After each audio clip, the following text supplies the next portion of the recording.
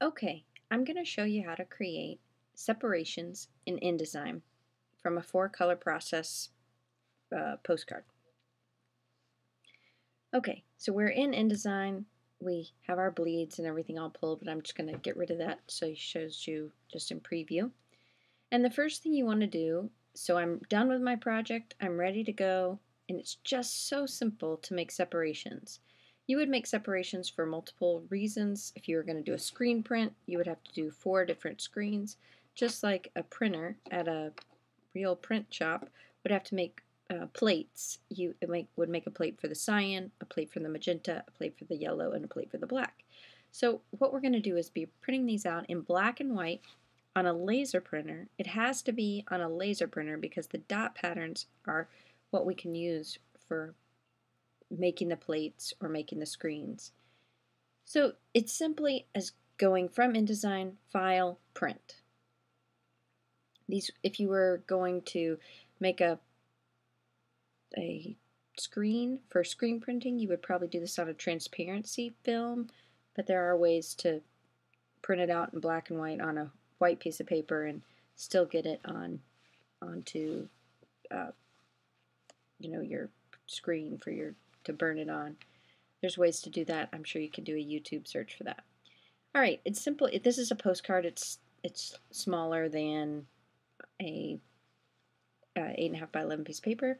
So I'm going to choose a black and white 1200 DPI printer.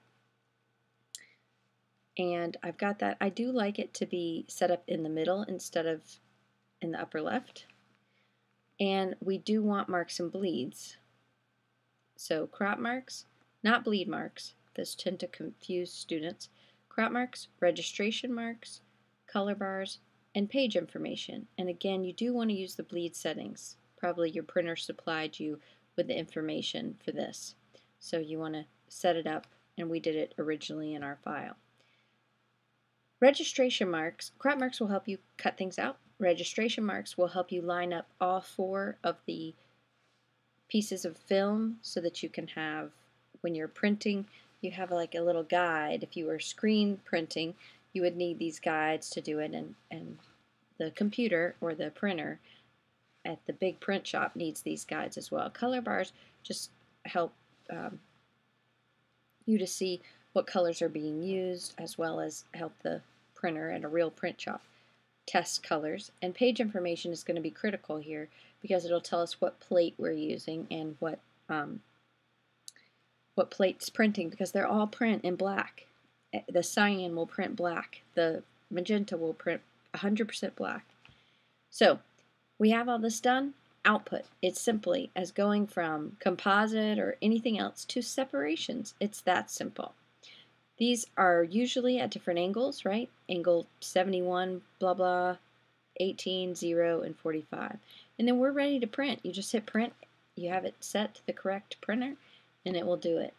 I'm going to also show you how to print separations on just a 2-color job.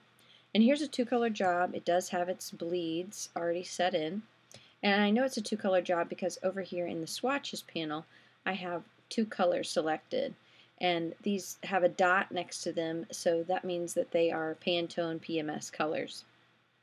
So it'll make 2 separations. It'll try to make 6, but 4 of them will be blank. So we're going to go to File, Print, or Command P. Same thing, we have our 1200 DPI printer selected. And same thing, set up. We want it centered. We already have it. The marks and bleeds are already on, but crop marks, registration, color bars, and page information. And the bleed settings are set up inside the document. If you didn't have them set up, you would want to click it, unclick this, and put it in there. And then output. Again, we want to go to separations.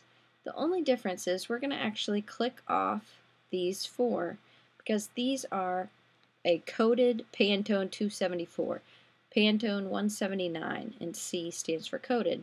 These are all set at the angle of 45, so I'm going to change one of them to 0. So I'm going to go down here and change that to 0, and we should be golden.